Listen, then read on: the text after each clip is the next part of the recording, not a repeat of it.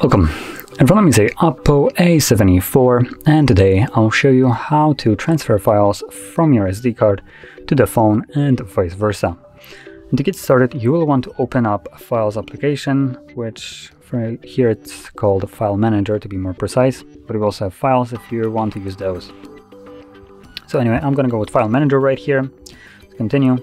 And in here, as you can see at the bottom, we have the SD card right here and the phone storage. So I'm going to start with the SD card. That's where my files will be that I will be using. But both of the locations will have virtually the same folders. So both of them will have things like DCIM, documents, downloads, and so on.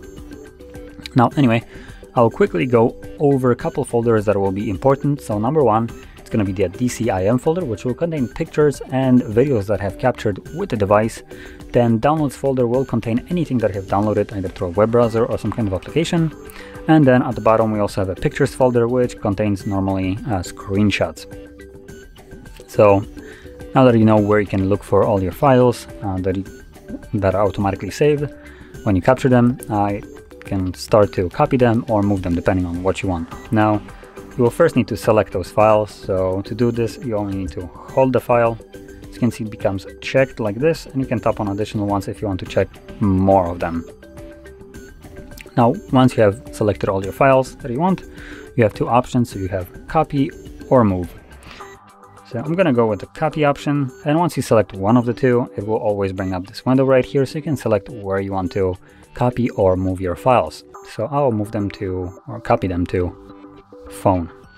As you can see at the bottom, there is nothing there. So from here, I could navigate to a specific folder if I want to drop it somewhere precisely to some kind of folder, or I can just simply tap copy here, which will move it straight to the phone storage without putting it into any folder. So if I go to phone storage, you should be able to see it right at the bottom, as you can see. And that is how you would copy or move any file from one location to another.